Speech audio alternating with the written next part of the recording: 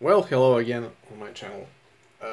So I'm going to show you something totally unplanned. This is unplanned video, and it's about this ESR meter from China, $5. Fantastic stuff for that amount of money. It's fantastic. There are a lot of videos about this. People compare this with professional tools and very similar readings, so it's awesome stuff. And you're probably thinking that I'm crazy. Yes, I am. I couldn't wait for acrylic casing to come, and I didn't want to break this little device, so I made this kind of a stand. And so that it can be protected from breaking or something. I don't know. These cables, I'm not going to stretch those cables and break them, because everything is fixed now, and all it's not fixed is this. So, and these alligator clips. So to protect this little thing here from abuse, I made a parallel connection here. This is input, and those two outputs, female and male option. So any kind of cable I can use. It's on me to use, so it's fantastic. This here is linear step down converter, and it converts from 12 or above volts. It's linear, so if you use more voltage input, this will 7809 will produce more heat. But this is not large amperage, let's say spender or whatever. It uses only small amount of current, so when product is using small amount currents, that means it's not gonna heat so much. If I used 1 amp, oh, this would be very hot, especially above the 12 volts, because it's voltage difference, larger voltage difference produces more heat.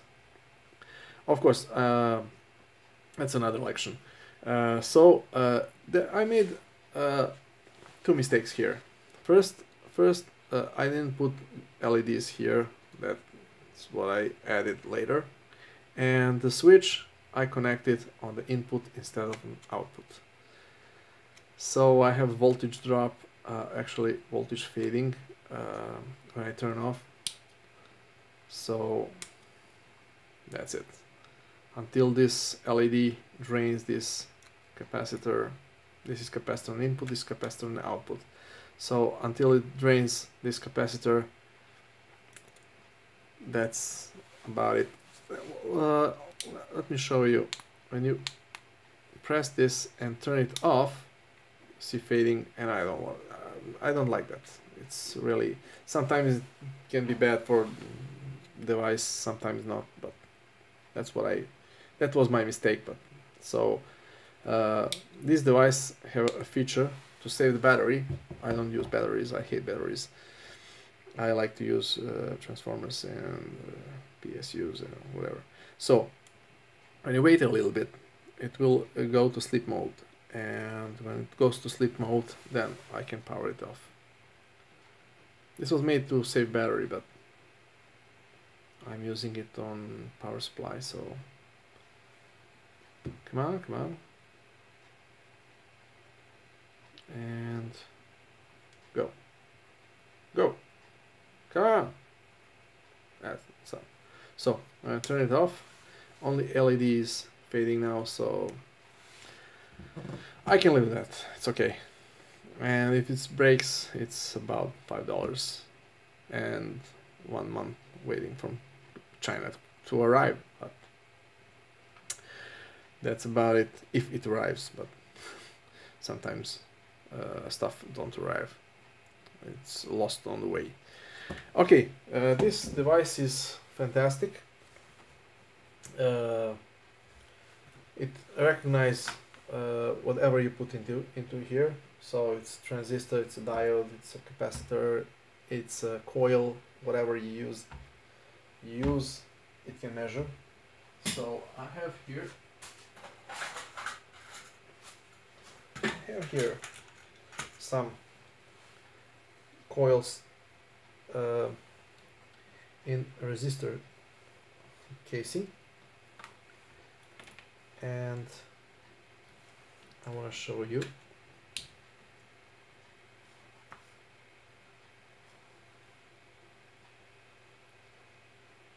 Yeah, I go the hell. And this is not a resistor, it's a kind of a coil, and we'll show you microhenries. Okay, resistance and the microhenries, and of course 1 and 3 pad were used, like I used here. So whatever you use, it recognizes it automatically. So it's awesome device, works very fine. And connect the transistor. Doesn't matter which way you connect it to add third leg. Okay, it's go here. So that's my connection, and press voltage, and there is. So it recognizes automatically whatever you put into want to measure. So it's awesome stuff. If you don't have it, I recommend that you get it and buy it with the casing, acrylic casing. I wanted to test it. I really didn't believe it's gonna be that good, so I didn't buy casing. I thought it was rubbish, but it wasn't, and that was a big surprise. It is awesome device, really awesome device. So thanks for watching, and if you don't have this little piece of device, I recommend that you get it fast. Okay, goodbye and thanks for watching.